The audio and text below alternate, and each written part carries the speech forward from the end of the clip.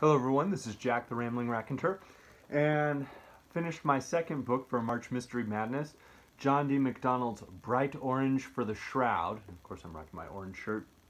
And it was okay. It was not my favorite John D. MacDonald Travis McGee novel. It was, there were aspects of it that I really liked. This was one of the rare, I shouldn't say rare, this is one of the Travis McGee novels where it's actually set in Florida, like in its entirety. So he famously has a houseboat that is moored in Florida. He wanted a card game. He calls it the Busted Flush. And so from his houseboat, he periodically, once a year, every other year, goes on these missions to recover stolen goods or money.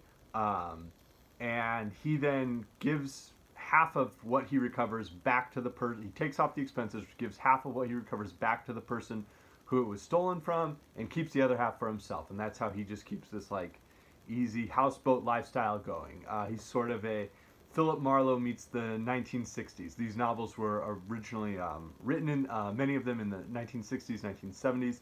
This one is from 1965. So I've read all the Travis McGee novels leading up to this one. I think this is the seventh one I've read. It would not be my favorite one, and I enjoyed the Florida locale.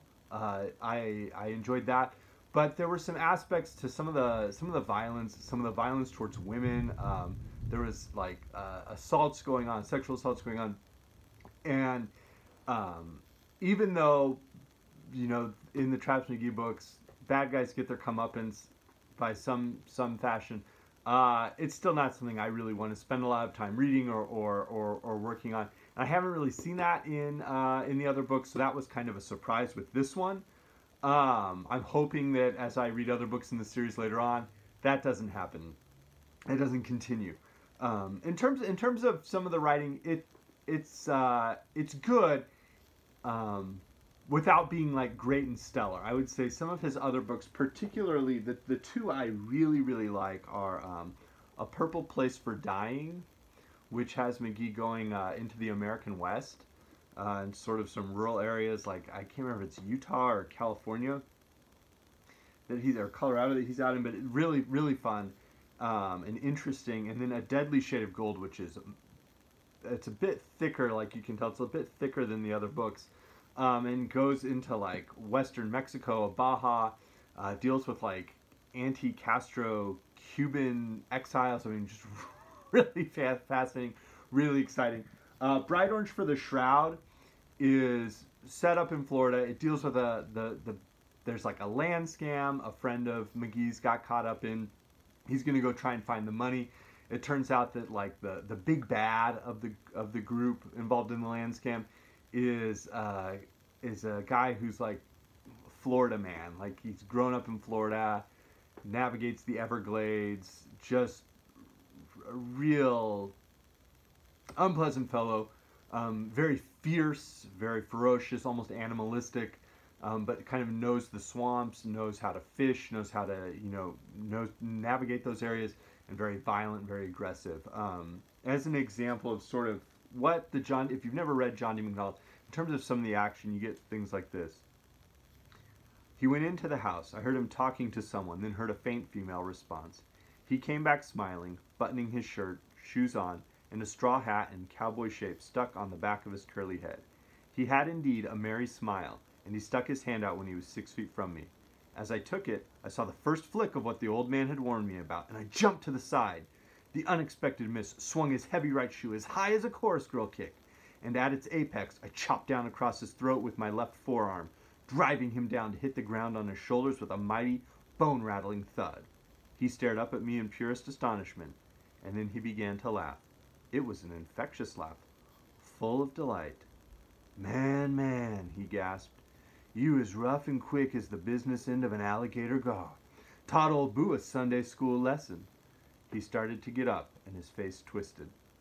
And so it gives you a sense, you know, the books are packed with action. This one dealt a lot more with like the Everglades swamps, with the western Florida, like Tampa, that area. we spent a lot more time on Travis McGee's Houseboat than we have in maybe since the very first book, The Deep Blue Goodbye, which again, I recommend that one. And this is a series overall that I would recommend. This one, maybe not so much. I would recommend the others and say, if you're really interested in the Florida swamps, read Bright Orange for the Shroud. But with some of the violence, and specifically the violence towards women in this entry, it definitely left a sour taste in my mouth. And again, I'm hoping that the other ones don't have that. Some other examples of some of the more like prose, like in McGee's mind, we get things like, houses where love is dead or dying acquire a transient look. Somewhere there are people who, though they do not know it yet, are going to move in. Or later on, maybe the people who fit have some forlorn fancy about perfecting themselves in their own image, about living up to some darn thing always a little out of reach. But you try. You reach and slip and fall and get up, and you reach some more. And there's kind of there's a nice Philip Marlowe-esque weariness to Travis McGee. Like I said, he kind of feels like Philip Marlowe in the 60s. If you've seen Robert Altman's The Long Goodbye and you've liked that, these books might be something you really enjoy. In terms of other things, kind of the emphasis on action and operating outside the law remind me a little bit of like Mickey Spillane's Mike Hammer books.